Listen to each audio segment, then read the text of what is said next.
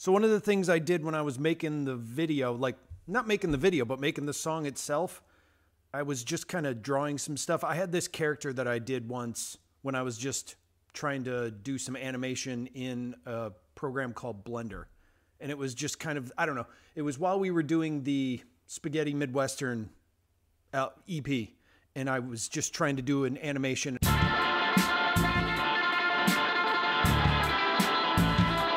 And I thought I might want to do a video for it. And then the EP went on, and I was still learning how to do Blender, and it got kind of backed up. So I never did. So this character is from that.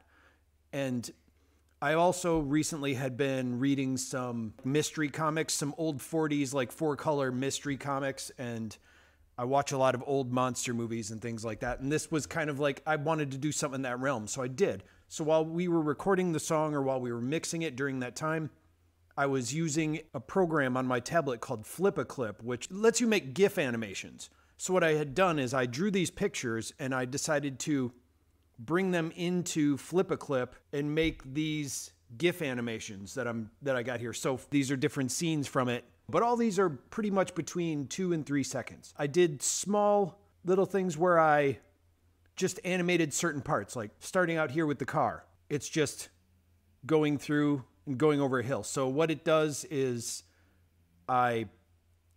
you can create up to 3 layers on top of each other. So I would draw the background, and then I drew the car. I only needed 2 of them for this one. So the car would have to come up from the background, and it sped over, and that was about it. And then the next scene I did, this guy here is driving, and basically the only animation I needed, I drew the interior, I drew the guy.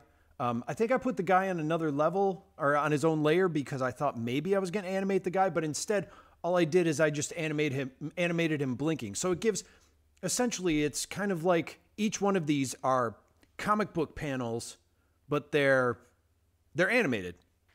It's also a throwback to not only the old monster movies and the old comic books, but there was a series of Marvel comics that was put out where what they did is they actually brought in scenes that were drawn by Jack Kirby into an animation process where they would just take pieces of it, or they would do camera tricks that made it look like it was animated. And that's what this does. Just like here, the car is now just sitting there static, but a bird is flying in the background, just kind of creating the mood.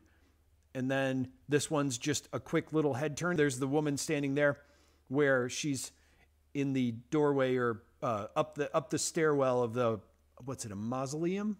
Wherever you bury people? I forget. But that's where she's standing up there looking at him. And the only thing I did is these 2 pieces right there, I animated the hair and the dress. And the rest of it's just a static background. Got some other scenes, turns on the light. This one's actually probably one of the few complex scenes. It has 3 layers. I drew a background, I have the guy, and I have the eyes animate. So it comes in a series where the guy blinks first. It all is to give movement, and they're all like one after the other. He blinks, then he jumps up and down, or he moves up and down like he's going to take a step, and then moves forward, and the light turns on. So all those are a different process, and they're all shared layers, and they all happen one after the other to give, like, make it look like tons of stuff is happening. Well, I guess tons of stuff is happening in that one. Just they're all GIFs. And then I did all these. Here's another one. That's the guy walking away. All these different things are just GIFs that I created using FlipaClip. And then, of course, the driving away scene. So let's take a look at what I did for the actual video.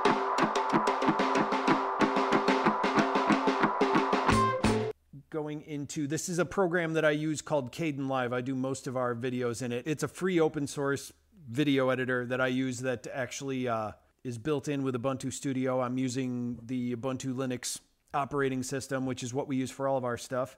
And here are all the scenes that I just showed you up here on the top left, along with different things I added, like text and all that are in there as well. But for the most part, these are the scenes. Like here's that first animated scene. So this is the staging area where you can show the scenes that you select in your log of imported videos here. So if I cycle through these, and on the right here is where the actual timeline of the video is seen.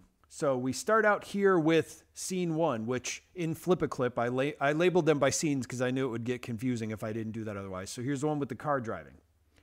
And what I did is in the beginning of the video, which is on the right here, I'll actually select this so it doesn't get confusing. On the right here, you'll see there's the background. And what I did is I actually froze the frame with like a PNG here. So this is just a frozen frame, and I brought that in to the actual video editor. So it goes that long, and then the song underneath here is playing. That way I had time to add the logo and then the words. And then the car comes in. Once the car came in, you know that it stops right there. So what I did is, this is part of the animation trick. I zoomed in. A lot of the other tricks that I did are, here's this scene right here where the guy was blinking. I used a pan and zoom thing to make him go off screen, to make it look like more stuff is happening. So those are the types of things that I did to put this video together. We zoomed in here on the woman. Then he's blinking. When does he blink? And blink. There it is. So this scene is one where the flashlight is just going back and forth. So what I did too is I realized that it wasn't very clear that it was the same thing in the end of the video as it was when he's looking at it here. So I zoomed in on it. This actually was more of a plot point rather than kind of a trying to pad the scene sort of thing. And that's basically sort of the method that I did, is it's just a lot of using the same scenes. He gets grabbed from behind, but then zoom in on him to go that they're looking at each other, to kind of take two different angles of the same scene.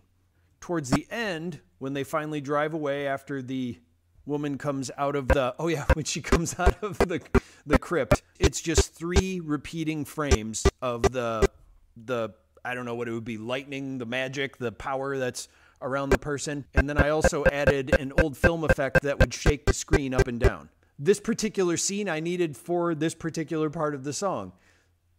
But just standing there watching it do nothing, I was like, well, what if it starts to manipulate what's happening around it? So I added a distortion effect to kind of wiggle it. I don't know. I think it worked.